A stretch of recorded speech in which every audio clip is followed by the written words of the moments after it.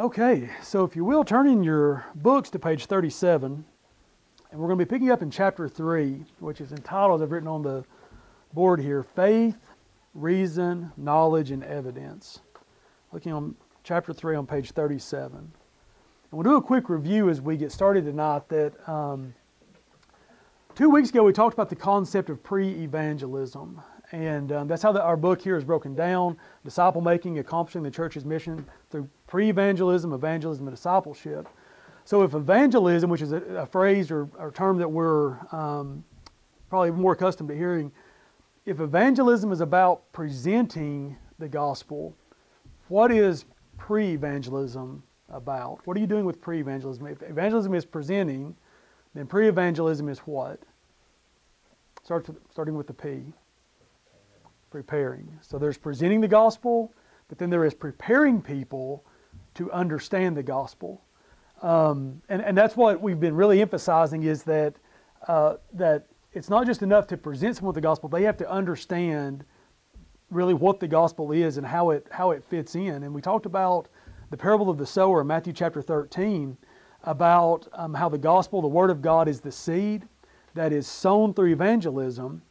But in that analogy, pre-evangelism is the tilling of the ground to prepare the ground for the seed to be sown, for evangelism, for the gospel, for the word of God to be sown, that seed. Pre-evangelism is preparing the ground or tilling the ground for the seed. If you think about what were the types of soil? So you had good soil. There's 4 different types of soil. What were the other 3? Do you remember? In Matthew chapter 13. Rocky soil. That was one. So it fell amongst the rocks. It was shallow ground. What was the other one? Thorns and weeds. And then what was the third? I had to go back and look this up myself, remember exactly how it was worded. Fell by the wayside. And by the wayside, the birds come in and devour it.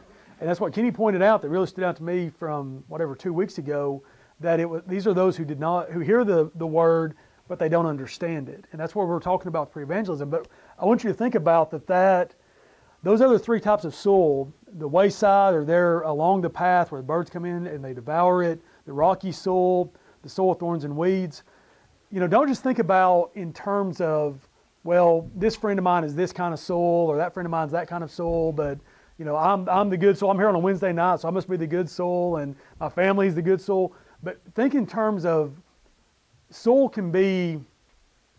that rocky soil can be turned into good soil if it's prepared, if it's tilled, if it's prepared for the seed. So think of that in terms of the thorns, the weeds, that's soil that has not been prepared. That's just that no one's put the work in to cultivate it, to prepare it. But any of those 3 types could be turned into good soil that can receive the seed. And so I want you to think of it in that sense. And that's really what we're talking about with pre-evangelism. And I like what it said there in chapter 1, that most people, and by most people, it's not just most people but the vast majority of people in the world are in need of pre-evangelism. They're at the point where they need the preparation, they need pre-evangelism in order to be able to really receive and understand the gospel. And we talked about, if you remember the analogy I used of like taking 3 or 4 puzzles and putting them together and removing some pieces and adding some pieces and mixing them up, that's where most people are, where they're not going to be able to work this thing, that you have to do some work on the front end to prepare them to put these pieces together. And so when you look at how much confusion there is, that there are so many people that if you just give them the gospel, it's not going to make any sense to them. And I was thinking about the track we made that I kind of came up with here a few months ago, and I'm going to get some more of these printed. You notice on this that why doesn't this say Jesus saves with an exclamation point on the front of this? Why instead does it have a question that says, why do you exist?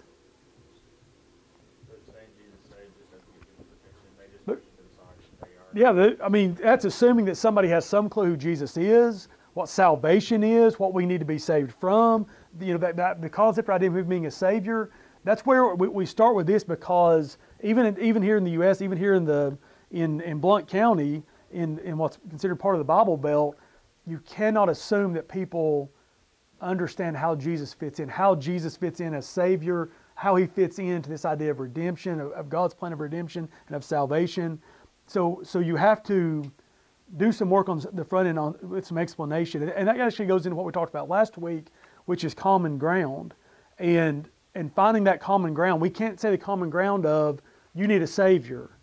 Most people are not going to accept the fact that they need a Savior. They're going to say, hey, that's good for you. I'm glad you found religion. You found Jesus. If it works for you, if it makes your life happier and better, then you go do that.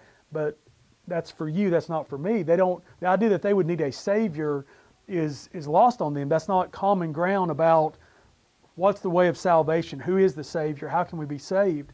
But the question of existence is common ground. Why do you exist? Thinking about that question of why are you here, why do you exist, what's your purpose in life, that's more common ground. That's what we talked about some last week, where Paul's common ground, we see this in Acts chapter 17, his common ground with a Jewish audience was very different than his common ground with a pagan audience.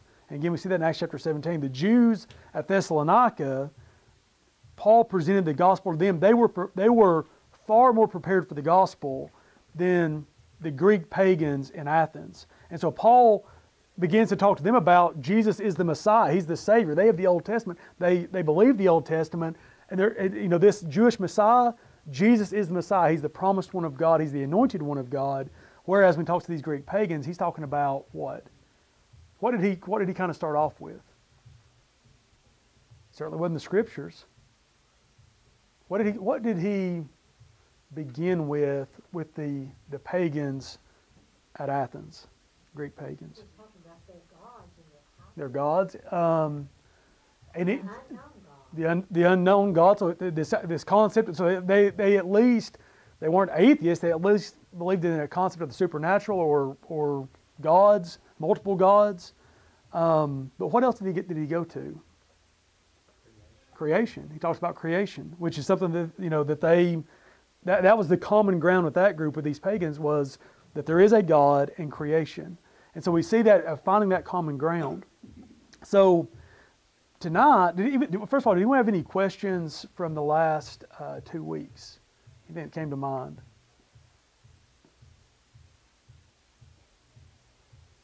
Okay, so tonight we're coming to chapter 3. Again, it's on page 37 in your book.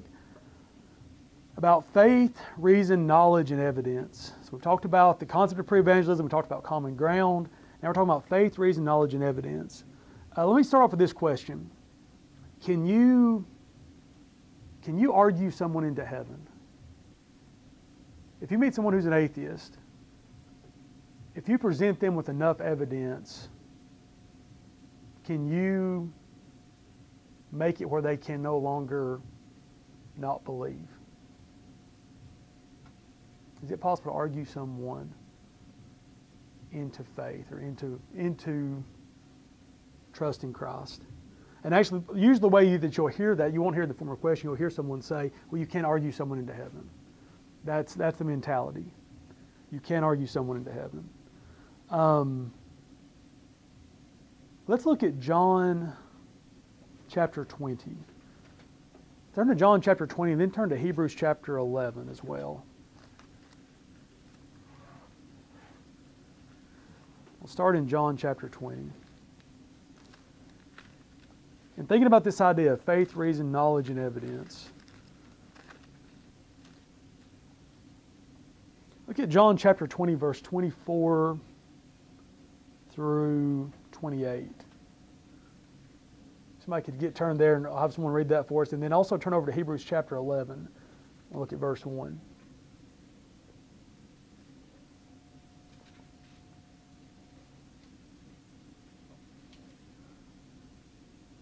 So John chapter 20, verse 24 through 28. Somebody care to read that for us? But Thomas, called one of the 12, was not with him when Jesus came. So the other disciples were telling him, "We've seen the Lord." But he said to them, "If I don't see the marks of the nails in his hands, put my finger in the mark of the nails, and put my hand in his side, I will never believe." A week later, his disciples were indoors again, and Thomas was with them. Even though the doors were locked, Jesus came and stood among them and said, "Peace be with you." Then he said to Thomas, "Put your finger here and look at my hands. Reach out your hand and put it in my side. Don't be faithless, but believe." And Thomas responded to him, "My Lord and my God." Jesus said, "Because you have seen me and you have believed, blessed are those who have not seen and yet believe." Okay, so yeah, thank you for reading through 29 as well. That's really the point I wanted to get to. So, Jesus says to Thomas, because thou hast seen me, thou hast believed. Blessed are they that have not seen and yet have believed. Okay, so with that statement in mind, look over at Hebrews chapter 11. And somebody read verse 1 and also read verse 6. And this is known as kind of the faith chapter in the Bible. Somebody read Hebrews 11:1 and then read verse 6.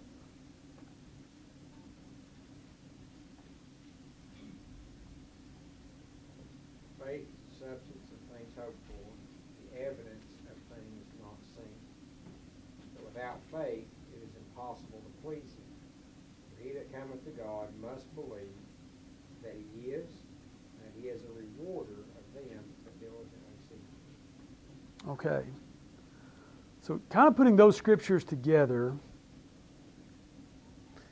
it seems like you're kind of left with this. Like if you think about the relationship between faith, reason, knowledge, and evidence, it actually would look more like this. And then this. It would be more like faith or reason, knowledge, and evidence. Based on how Christ describes that to Thomas, that it's either seeing or it's believing. That it is superior to believe having not seen. And that's where this concept of blind faith.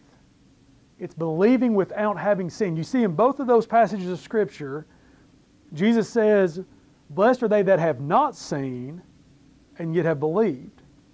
Also the one that Justin read there, 11:1 says, now faith is the substance of things hoped for, the evidence of things, what? Not seen. So you have this concept of blind faith that you just have to believe. And it almost seems like that Thomas especially is seen as an example of this, or it's almost like Jesus is scolding him saying, well, you required evidence in order to believe. More blessed are those that because you've been given more knowledge, there's less blessing for you because you've been given this evidence. You've seen the holes in my hands and in my side.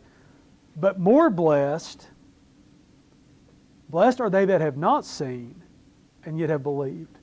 That it is superior, basically, you have to have greater faith to believe having not seen, and therefore it's better to have more faith, less evidence, more faith. Those are they're kind of like an inverse. More knowledge, less faith. More faith, less knowledge. That's where this idea of blind faith, believing having not seen. And so is that what is being commended in those passages? And usually if somebody like really gets on the ropes, if they're discussing Christianity, discussing the existence of God, something like that, and they get on the ropes, and usually the comment will come up, well, you just have to have faith. You have to receive it by faith. That's basically saying you're demanding evidence. I'm telling you, you just have to believe it. You just have to have faith. That without faith, it's impossible to please God. As Hebrews 11:6 says, you're going to have faith. And so would you say that the Bible, and especially these passages, that this is commending blind faith? Is blind faith commendable? I think you have to go look at all of the examples that follow in Hebrews chapter 11 to get your answer. And Abel wasn't doing it blindly. He did it because he knew God and he was directed by God. Noah didn't do it blindly. Abraham didn't do it blindly. I mean, every one of them had some evidence. In fact, they had better evidence than we have. They had the verbal word of God that came to them. Is that better evidence than what we have? I mean, we'll come back to that in a minute. But yeah, if God, superior. Okay, Jesus appearing before Paul's face was better evidence. Yeah. I mean, it's a one-on-one encounter. Now, Abraham. We may have to come back to that. Yeah, Okay, so but yeah. I mean, Abraham hears the very voice of God that says, gives him a direct command. I can say, like, I've been led by the Holy Spirit. I can't quote you exact words that God has spoken into my ear the way Abraham did, where God has said, Justin, get up, get your stuff, and go fill in the blank. So, what you're saying is you can't just read Hebrews chapter 11, verse 1 in isolation Correct. from the Gotta rest of go Hebrews and look chapter at all 11. those examples that are given. I think that's true. Well, what about Thomas? Do you think he was rebuked because he had to see it to believe it? Well, let me start with this. What is, I'm sorry.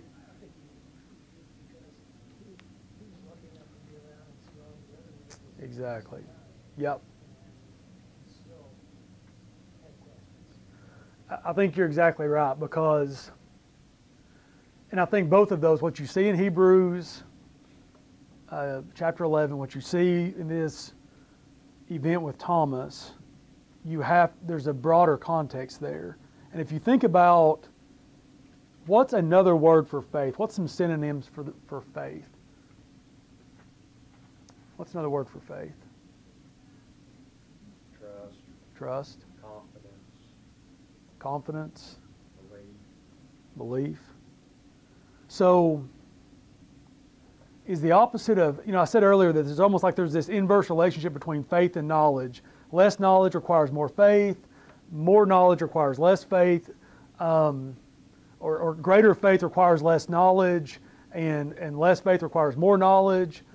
So, is faith the opposite of knowledge? You can kind of cheat a little bit on page 39. Is it faith or knowledge? Is faith the opposite of knowledge? And when you think about the term belief, what's the opposite of belief? Unbelief. That's different from, what's the opposite of to have knowledge? What's the opposite of, if you don't have knowledge, then what are you? Unbelieving? You're ignorant. So there's knowledge and ignorance, there's belief and unbelief. There's, as also mentioned, trust. There's trust and there's distrust. And it's good to think of it in those terms, because that really clarifies, what we're talking about. What is the opposite of faith is unbelief. What's the opposite of trust is distrust. The opposite of knowledge is ignorance. So, and let me ask you this. How, if let's say the Bible, if you believe the Bible was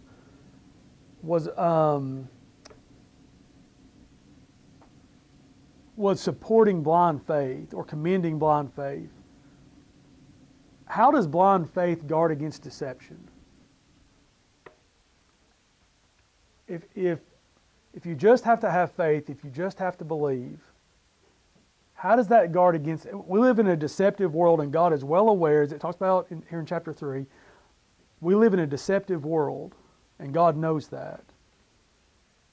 So if someone said, you wanted to use that term, most people don't use that term, but unfortunately when they use the term faith, they actually mean blind faith. So if someone says, I have faith that Islam is true, and you insert in there that they have blind faith that Islam is true, how are you going to convince them otherwise?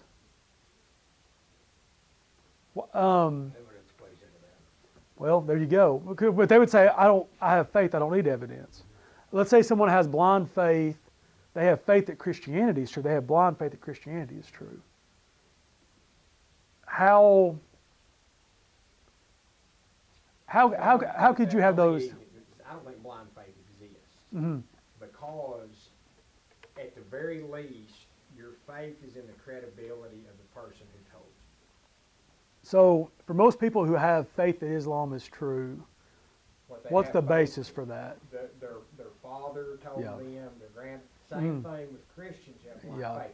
I believe it because Mama said it. Mama never sinned in her life, and so it must be true. She wouldn't lie to me. Right. And And so you couldn't say it's blind faith because you at least have to know some details about Islam to be Muslim. You have to know some details. And so really you couldn't have blind faith because there has to be something that you've heard from someone, or you would just be in complete ignorance. I'm sure there's some religion out there of which I'm completely ignorant of, that I don't have any knowledge of. And so you're right. You think about having blind faith, it's someone told me this and I believed it. No evidence required, no reasons required. And so how would you ever change your belief if it were, and that's the way that most people would think. Raise your hand if your parents were Christian. Raise your hand. Okay. So most people would say the reason why you're sitting in this room right now is because your parents were Christian. And if you were born in Saudi Arabia, where would you be at tonight? Or where would you be sitting in a Christian church? They would say, no, you would be Muslim. You would be sitting in a mosque because your parents were Muslim. And that's kind of the idea of blind faith, is this is what I grew up with, this is what I was taught. But here's the thing, does that mean that Islam is not true? Or does that mean that Christianity is not true? If that is how, let's say that you, and probably for a lot of us as kids, it probably was, my parents taught me that Jesus, that I'm a sinner, that I need to be saved, and that Christianity is true, that Christ is the only way, Christ is the Savior. Even if you never heard any evidence beyond that, does that mean that it's not true? I mean, it's either true or it's not, right? Not necessarily, right? So like belief, trust, faith, all of those things are based on your experience, right? Someone, if I was to try to perform brain surgery, right? Like I have zero faith that patient would get off the table. Zero, right? I have no idea. Doctors who have. Well, you never know. Yeah. I mean, yeah. Sure. I mean, I guess I've got a full. Yeah. Of saving this life. Yeah.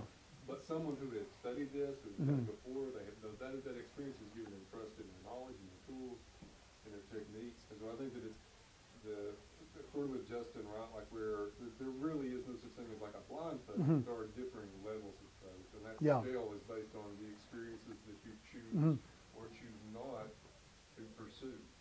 Yeah, I think that's true. So so if you're going to test, if someone says, I believe Islam is true, and someone else says, I believe Christianity is true. So, what's the next step there?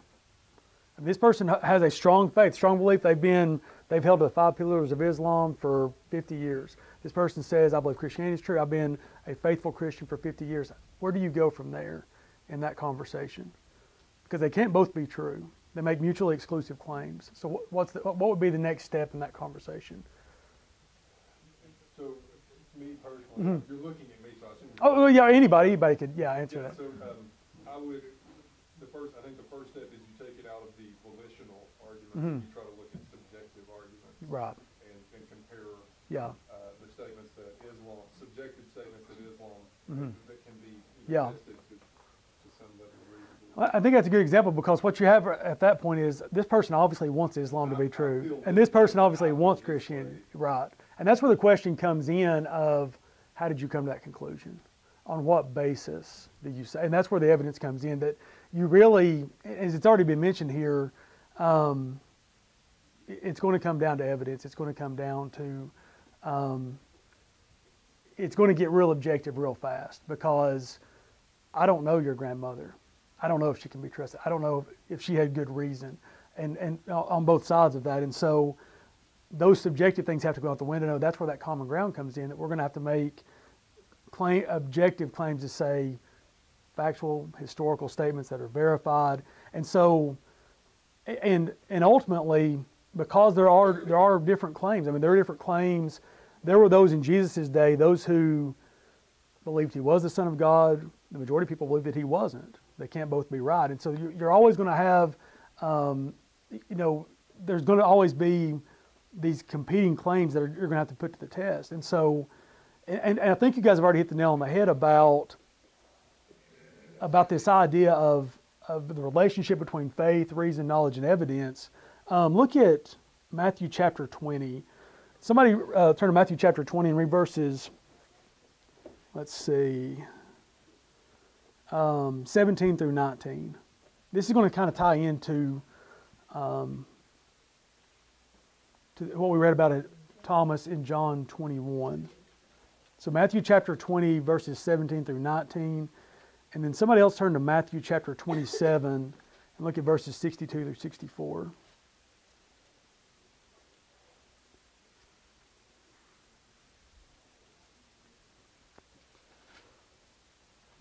We'll start off with Matthew 20, verses 17 through 19.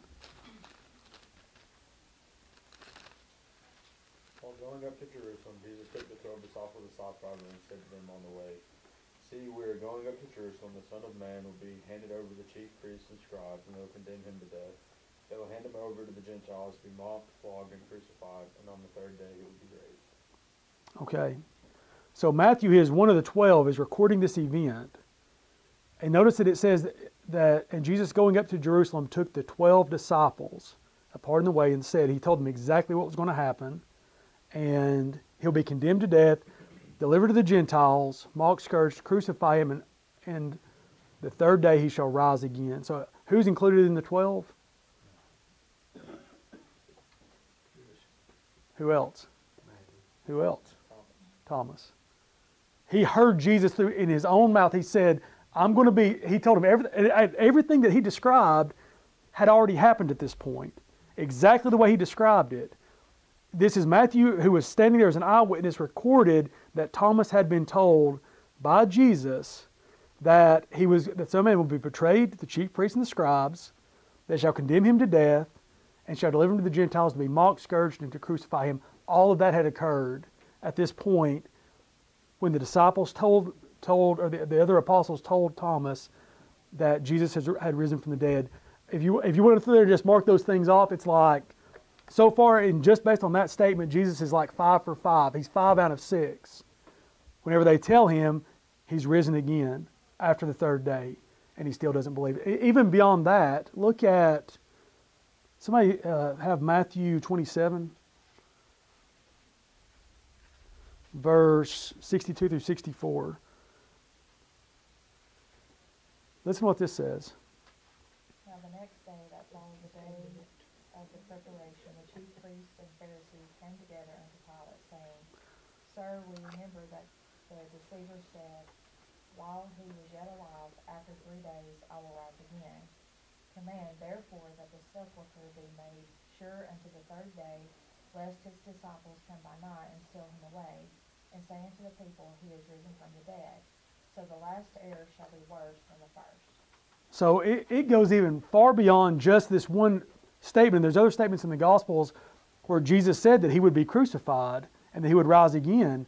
It is so wide known that even his enemies, even the chief priests, the Pharisees, even they had heard this claim. This is widely publicized that Jesus claimed, I will rise again after 3 days. So much so, that's why the guards were there. They weren't just there to protect from the body being stolen. They were there because of the claim that a resurrection is going to happen. That is how widely known this claim was, that Jesus had claimed that he would resurrect from the dead after 3 days. And so when you start putting that in with Thomas rejecting this claim, we are getting into this idea of unbelief, that it's not that even though this may sound like an unreasonable claim, look at Acts chapter 2, verse 22.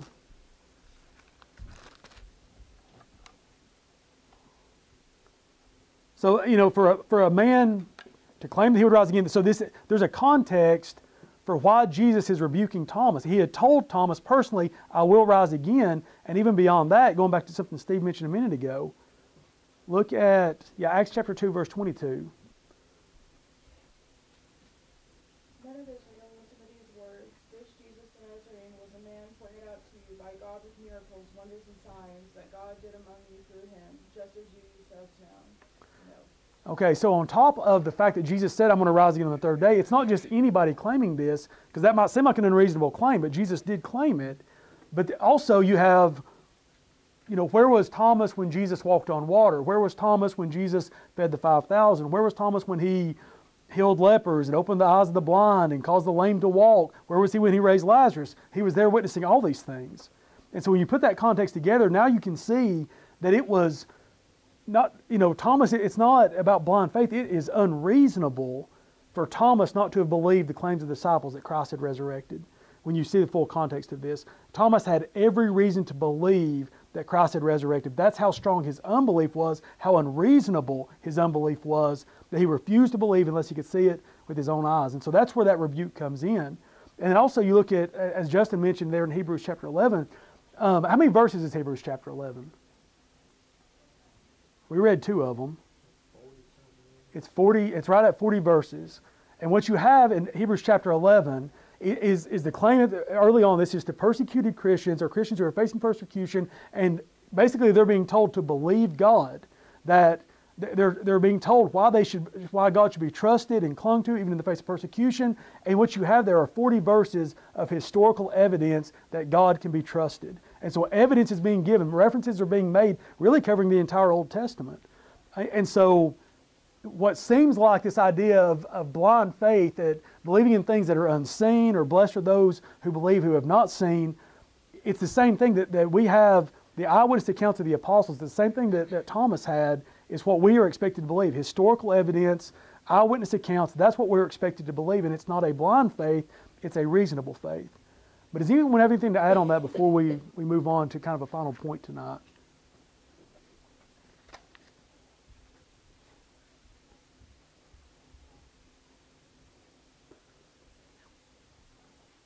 So knowledge is not the opposite of faith. What's the opposite of knowledge?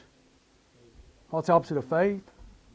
Unbelief. So they're obviously, they're not opposites, but are they the same thing?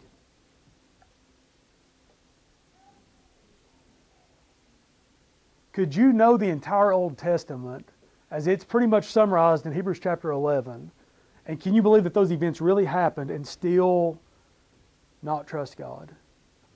Definitely. And that's why it's not just the historical evidence that's referenced, but a plea is being made in light of all these things.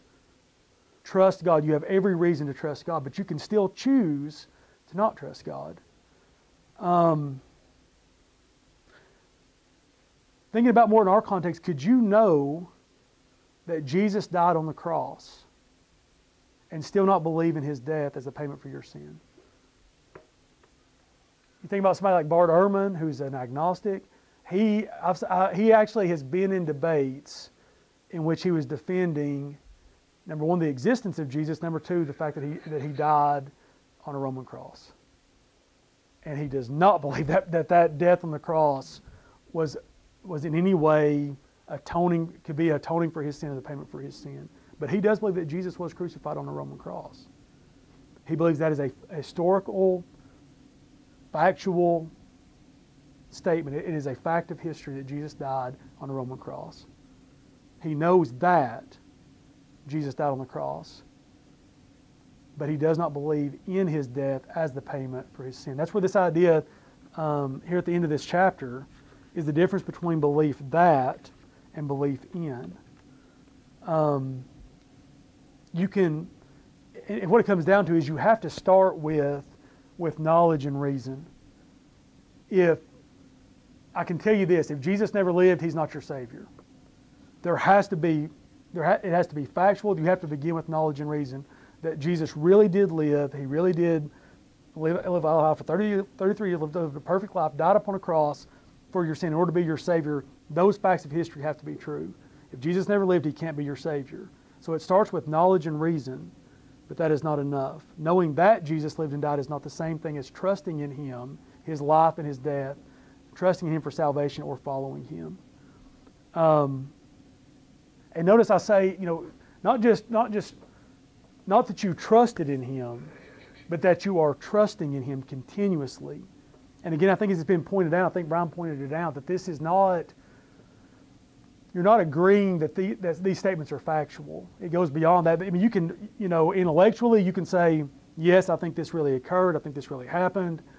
It goes beyond that. This is not an act of the mind. It isn't an intellectual assent, but it is an act of the will or the heart to actually believe. That's the difference between believing, yes, that this happened, and believing that Jesus died on the cross and believing in his death for salvation. Any other thoughts on that distinction? I like the analogy of the roller coaster, Mm-hmm. because I know that Michael Davis is a very smart young man, and that he knows that all the principles of mechanical engineering assure him that he will not die on that roller coaster. He has seen 1,000 people get on that roller coaster and get off that roller coaster. He's never seen one get on that didn't get on. He still ain't getting on. Yeah. It still ain't going to happen. Yep. He believes that he will live. He Yeah. believes in he will live. There's a big difference. Yeah. There's a big difference. I think the example used in the book is that, believing that someone will make a good spouse is different from marrying them. I mean, I can factually say, I'll go down the list of what are the attributes of a woman that would be a good wife. You check all those boxes. That's completely different from proposing and marrying someone. That's the difference between believing that someone will be a good spouse and believing in them, putting your trust in them. And there is a drastic difference. And we are not called. You have to do the first to get to the second, if you're going to be consistent. But just doing, just checking the boxes is not the same thing as trusting in someone. And that's what we're called to be. When we put our faith in Christ, it is not our faith about him, but our faith in him. There is an enormous difference. It's that big of a difference between believing, like I said, someone would make a good spouse and then actually marrying someone, putting your trust in them. Any other questions or comments on this? Anything from the author? So blind faith would be the equivalent of marrying them without checking any of the boxes. I done seen, yeah. An arranged marriage, yeah. And you may get lucky. You may marry the best spouse of it. I mean, Turn into a blind wedding. yeah. Even a blind date is dependent on the credibility of my mother who set it up. Right. And so you've got a 1 in about 3.5 billion chance of marrying the absolute best spouse on the face of the earth. And you may get lucky. And that's what I like that term, and I've used that quite a bit since reading the book here, the idea of an accidental Christian. That, living in America, you could get lucky and truly put your faith in Christ and never check out the claims, never put it to the test. But you're not so lucky if you're in Saudi Arabia, or if you're in any part of North Africa or any part of the Muslim world, Indonesia. And that's where reasonable faith is what we need to have, a reason for the hope that lies within us, as we're commanded to do. And as we said earlier, you can't argue someone into heaven. You also cannot preach someone into heaven. You also cannot pray someone into heaven. You also cannot love someone into heaven. But we're called to do all of those things: to preach, to pray, to love, to give a reason for the hope that lies within us, to make sound arguments. We're called to do all of those things as Christians. And I like how this chapter ends. The quote there on page 47.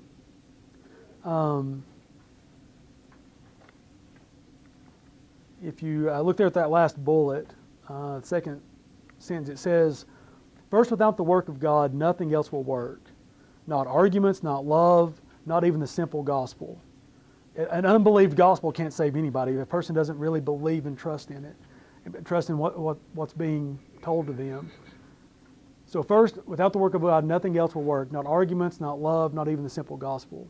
Second, with the help of the Holy Spirit, God is pleased to use many things. Love and reason are especially appealing to him because both are consistent with his nature. The fact is, with God's help, arguments work all the time. Jesus used them. And that's probably your greatest argument against not using arguments is Jesus made arguments. John 14:11, he said, if you don't believe me, believe me for the very work's sake. That was part of his argument to prove that he was the Messiah. He knows that he's coming into a world of deception. He doesn't expect people to take his word for the fact that he is the Son of God and that he'll rise again on the third day. There's 3 years of evidence And he says he appeals to those works as the evidence for believing him. But Jesus used them, Peter used them, Paul used them, all to great effect. And so love and reason, especially appealing to God because they are consistent with his nature. So, all these things coming together, that it's a reasonable faith. That's what we're after. And again, that's also tied into what we've talked about these past 2 weeks about helping people understand the gospel. And as you explain it, we don't have anything to be afraid of with this, of objections and things like that, because it's consistent. It makes perfect sense that putting our faith in Christ is the most reasonable thing we can do based upon the evidence that's been made available to us. But any other questions or comments tonight before we wrap up?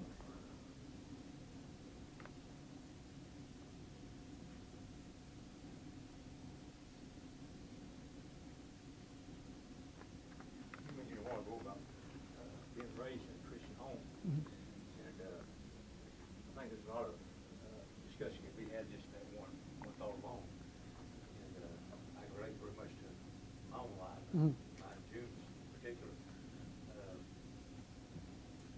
As we grew up, we did grow up in a Christian environment, but I seen a whole lot more people do the talking than I did see the walking. Yeah.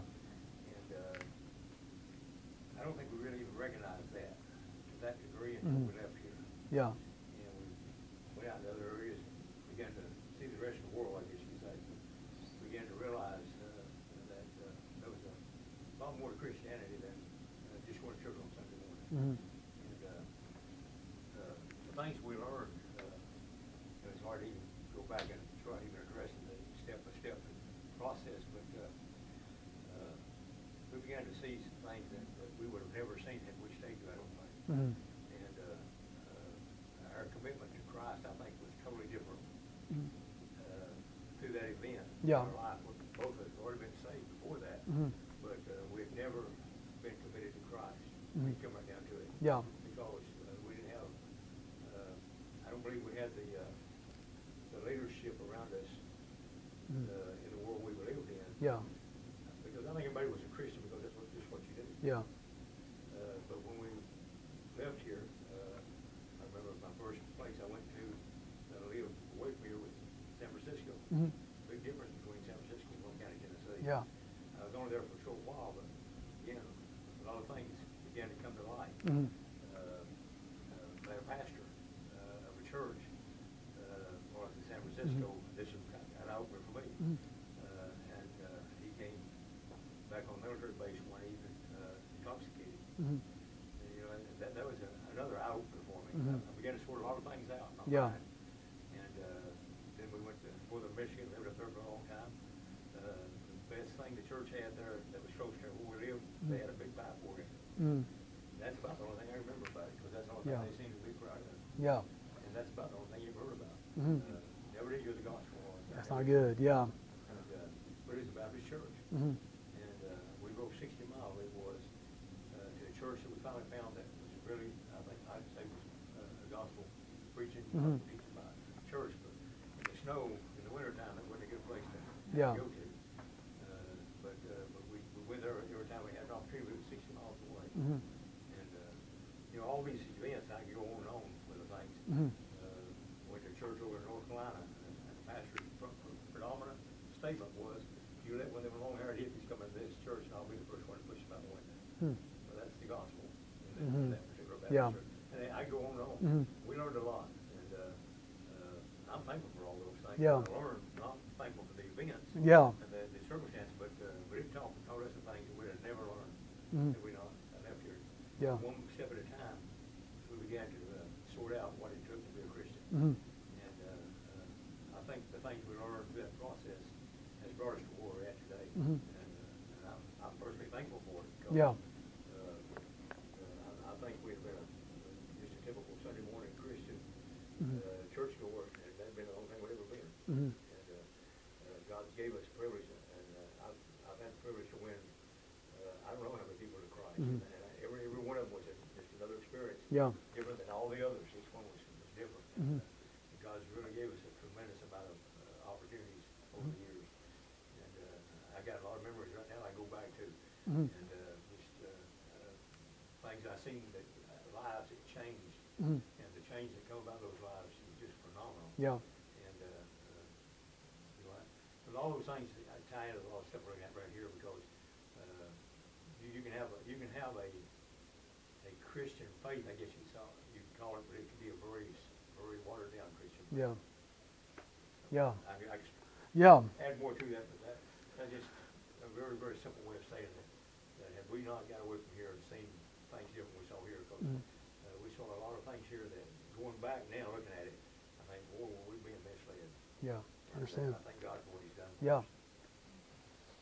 Yeah, I think that's the biggest difference that you see in a person's life is, you know, belief that Jesus rose from the dead doesn't really have any bearing on your life. But when you believe in the resurrection of Christ, believe in Him, the one who resurrected, it completely transforms your life. And it's very easy to fall into that first category.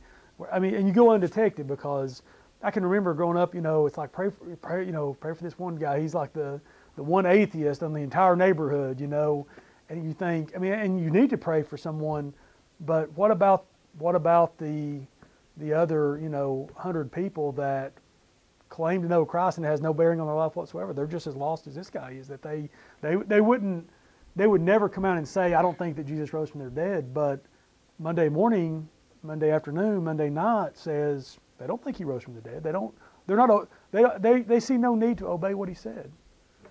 How can you believe someone rose from the dead and they're the Son of God and you don't, you know, and you would say, yeah, He's the Lord, but you don't do anything that He says. And so, I mean, that's just as much unbelief, but it tends to go, it's not as detected as someone who says, I don't think any of that ever even happened. You know, they're rejecting that it happened. And so all the bells and whistles go off, the sirens go off.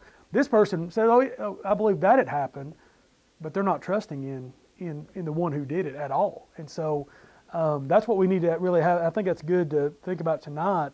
I'm glad we're going over this because we need to not just be satisfied with someone saying, oh yeah, I think, are you a Christian? Yeah, I'm a Christian.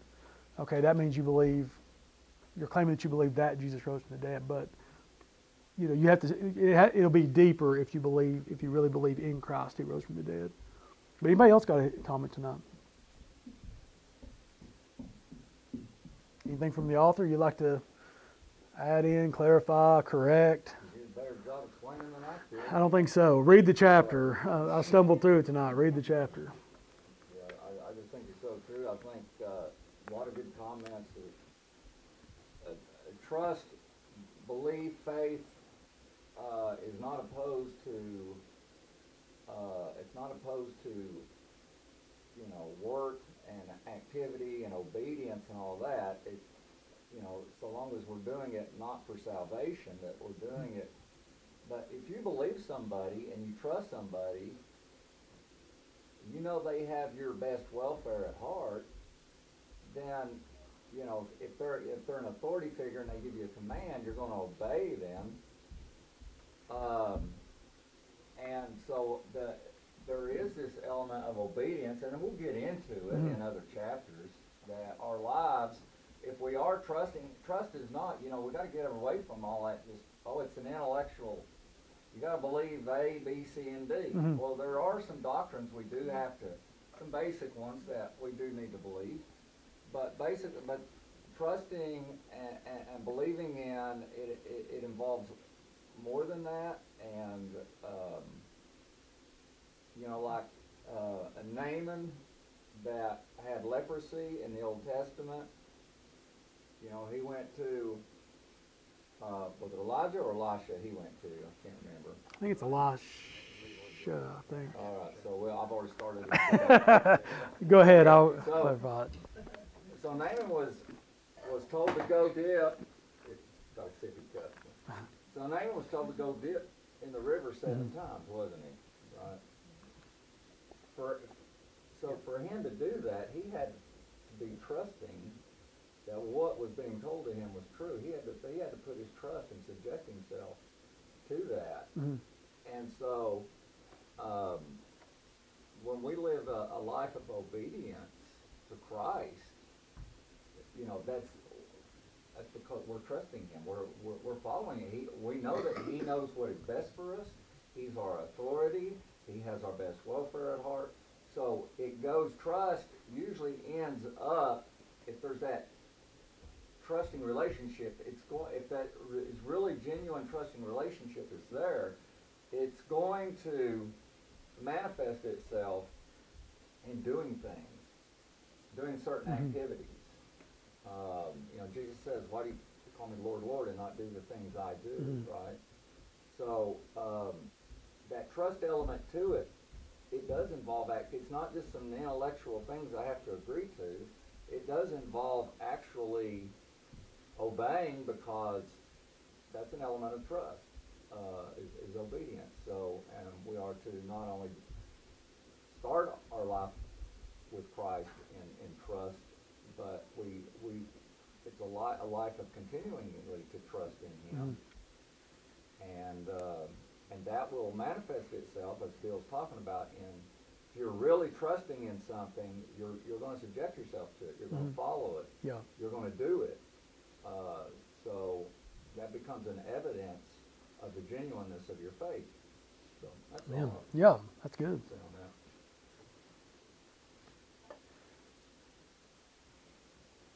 Anybody else?